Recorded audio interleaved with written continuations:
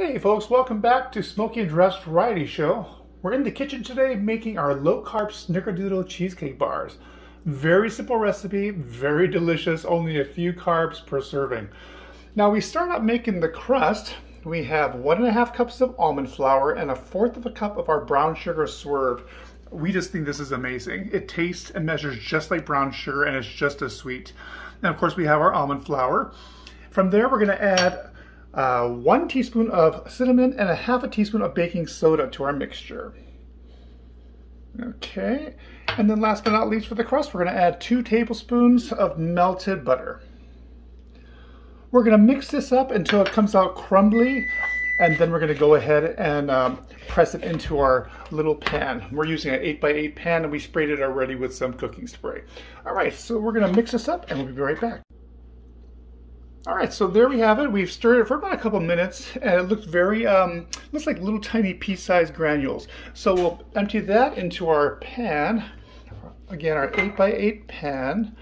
And I forgot to mention, we also preheated the oven to 325 degrees.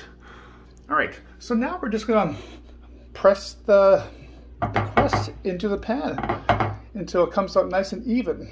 And then from there, we'll start our cheesecake filling.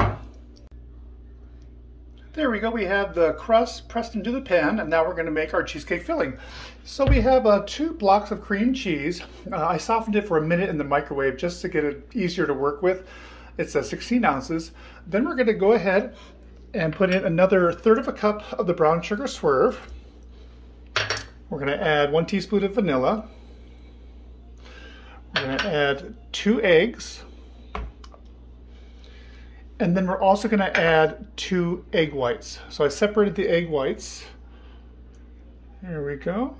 And then we're going to go ahead and mix on low, or actually, I'm sorry, we're going to mix on medium, just until everything is well blended, probably about 30 seconds or so. Okay. And then about 30 seconds. Everything looks very well blended. Alrighty then. And then we're going to use our spoon and we're just going to scrape around the edges just to make sure we have everything mixed together.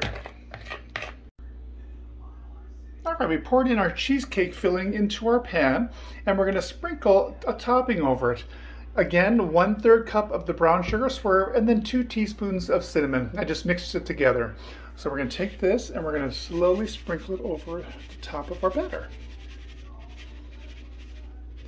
Try to do it slowly and carefully so it doesn't end up all over the counter. That's usually my MO. Okay, there we go. All right, and then we'll place this in the oven for 20 minutes. In you go, into the spa. There we go, and we'll be back in 20 minutes. All right, so it was supposed to take 20 minutes to cook. Took quite a bit longer today. New place, new oven. Took about an hour. And when you take it out, it should only jiggle a little bit like this is doing instead of being completely liquidy like it was before. So we'll take out the oven and we'll let it cool. All right, so let it cool about 20 minutes or so. Here we go. We waited about 2 hours. Just to make sure that everything had solidified, and boy, the house smells so delicious in here. Anywho, so here's our little our bar. It came out very tasty. So for other recipes, follow us at Amazon.com and purchase our book, Smokey and Giraffe's Low Carb Kitchen Recipes. Thanks for joining us. Have a great day. From our kitchen to yours, mwah!